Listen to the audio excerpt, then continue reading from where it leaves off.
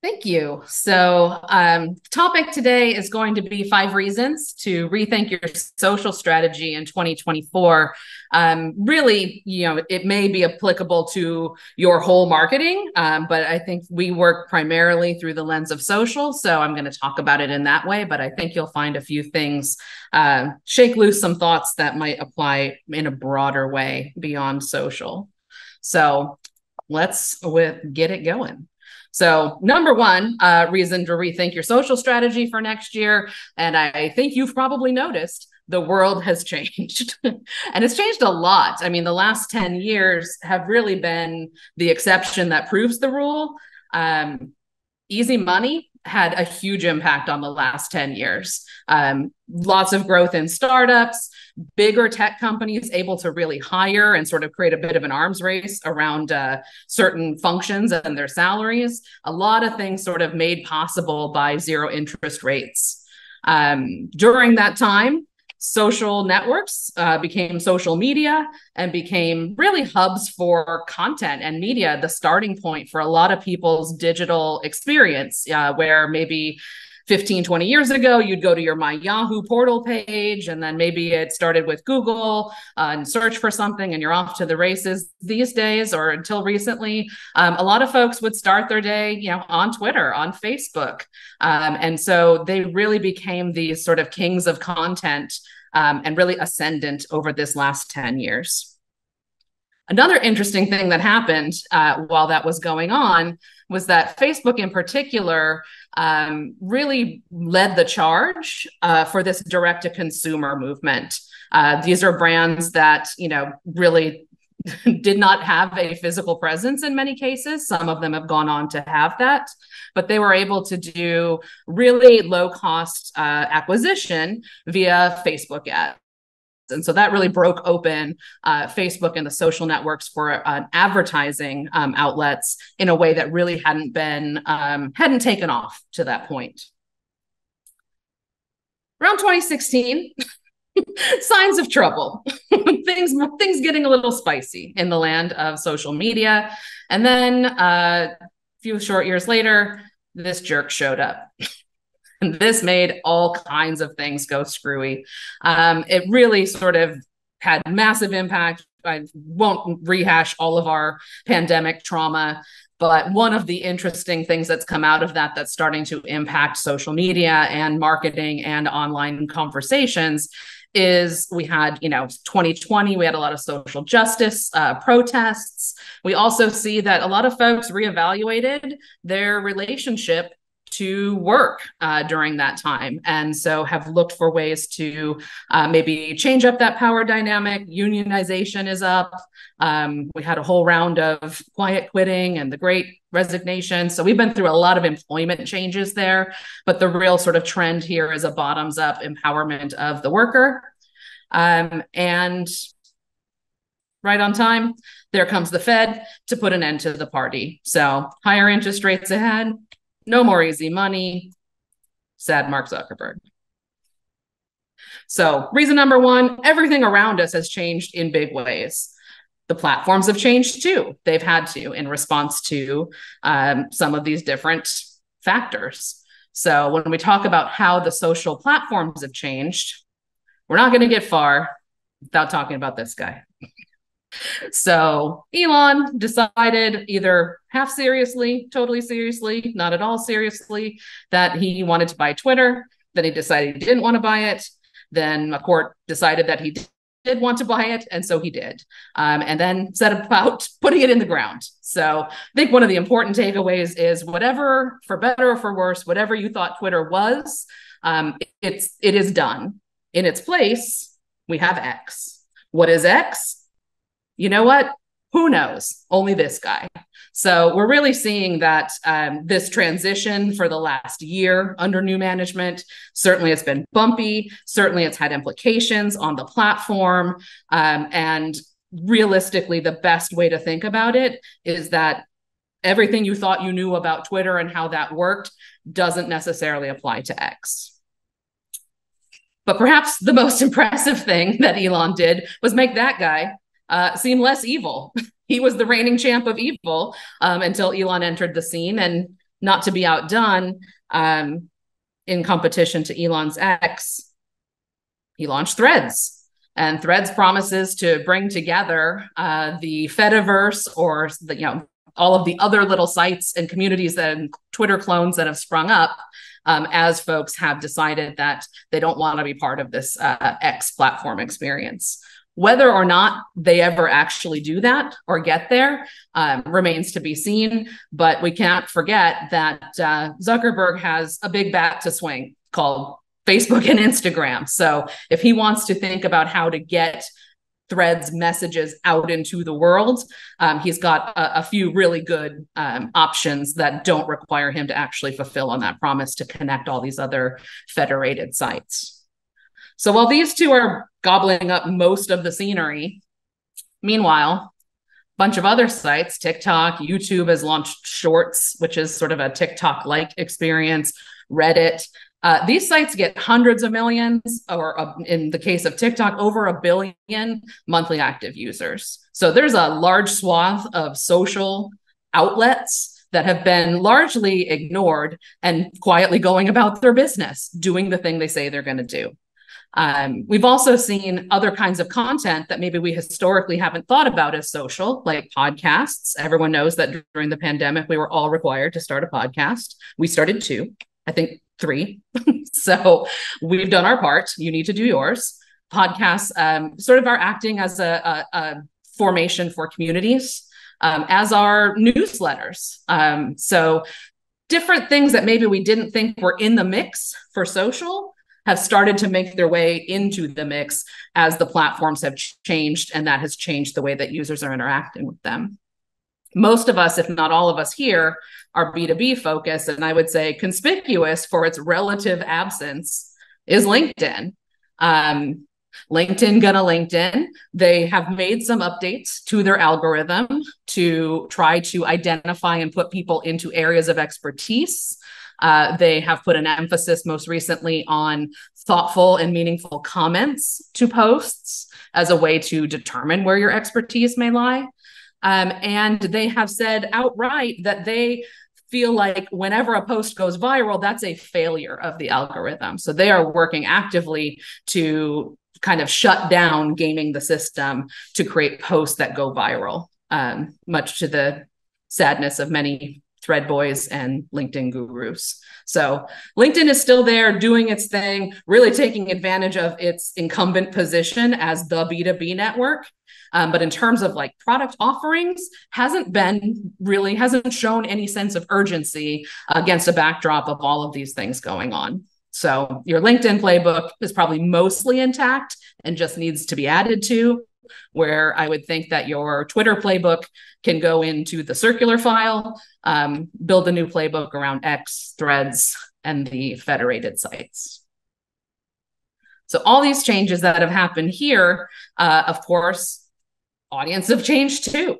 So world changed around them, and the platforms are changing, which is driving a lot of behavior change that we haven't seen, again, for the last 10 years or so. 51% of consumers think that less than half of brands create content that resonates as authentic. So that's a little bit of a tricky stat, but half of people think that half a brand's content is kind of crap, is a way to think about it. Not a great stat as a marketer, but 92% of us think that those consumers are talking about somebody else because we think our content definitely resonates as authentic. Clearly, there's a little bit of a gap there. We can't all be right in thinking that consumers are thinking that about another brand and not us. So why is this content having trouble resonating or reaching audiences in a way that they feel like it's for them or legitimate? Well, one of the reasons is we have this unique situation where you've got 3 full generations in the workforce.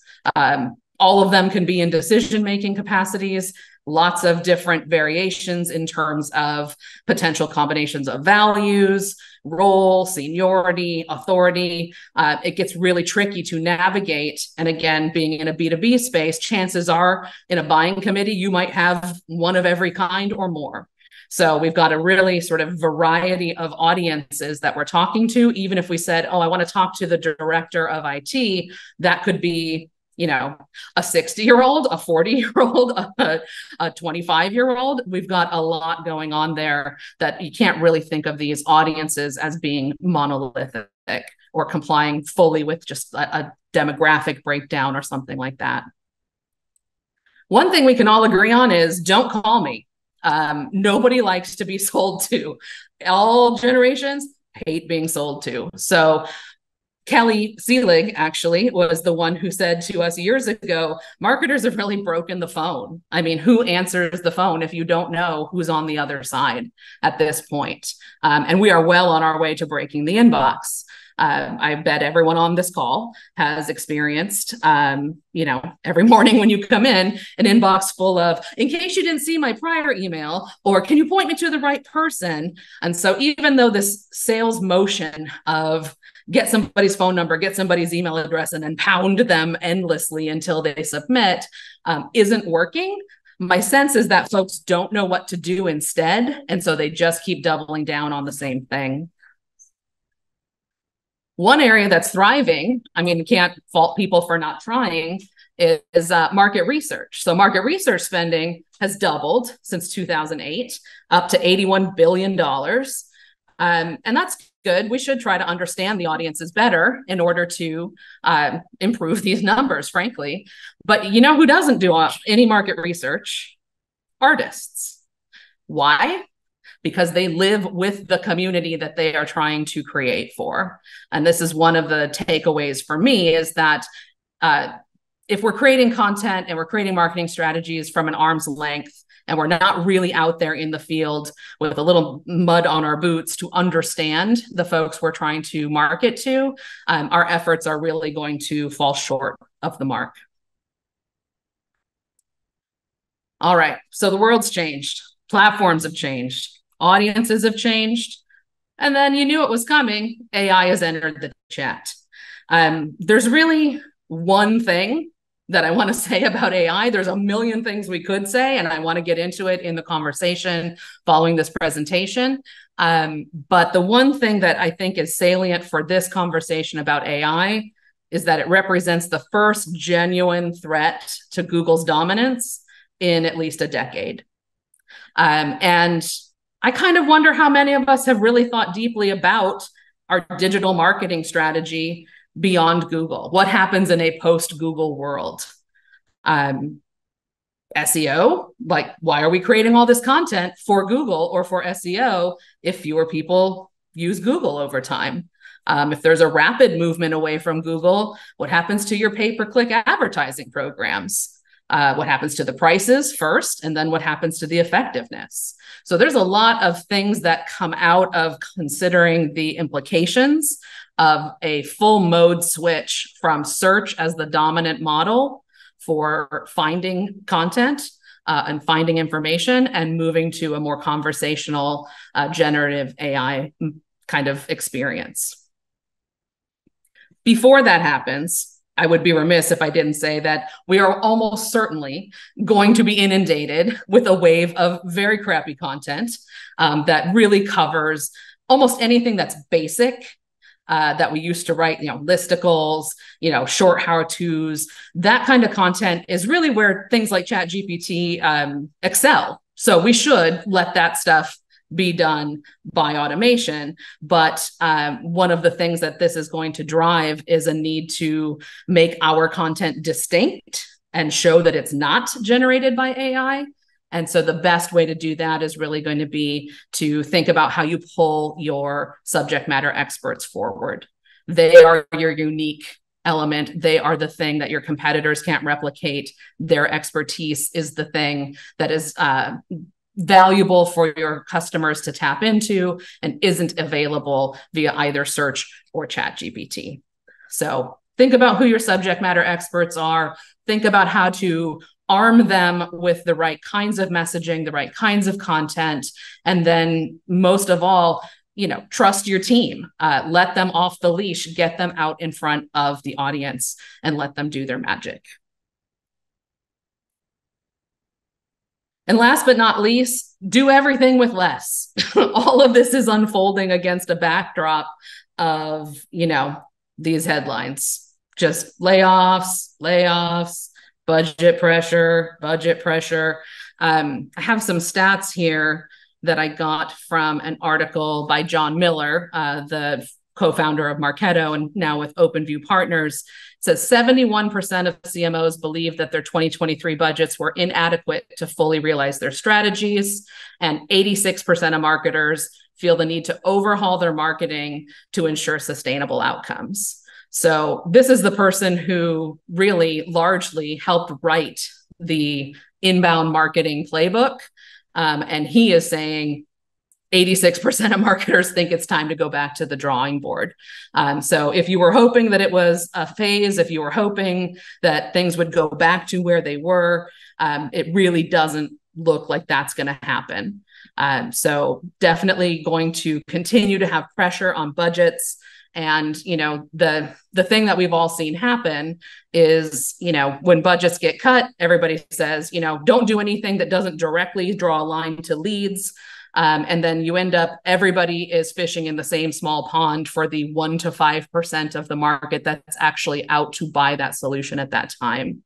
And so you find that even your demand gen strategies become more expensive, less effective, because you're dealing with more competition. So the price pressure is going to continue. The layoffs, maybe they're going to turn around. I saw the first headline today or yesterday in the New York Times that Meta is saying they plan to hire next year.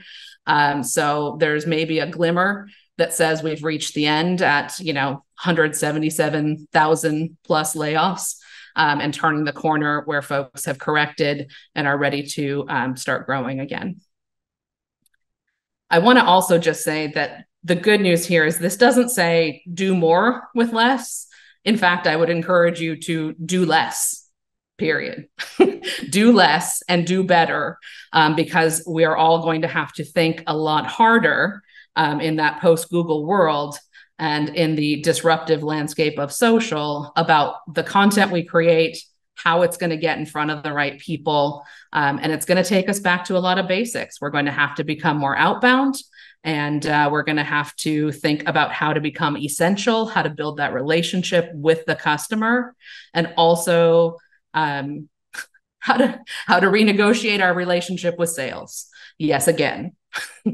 So sales are our employees, and sales can be employee advocacy sort of folks as well. So in case you thought that you had it finally dialed in that sales and marketing cooperation, it's time to go back to the table and work with our counterparts there as well. So to keep on time and get us to the discussion part, because I really want to hear how you all are dealing with these challenges, how you're thinking about that sort of AI post-Google world. These are the 5 reasons that I think you should take a moment to rethink your social strategy for next year.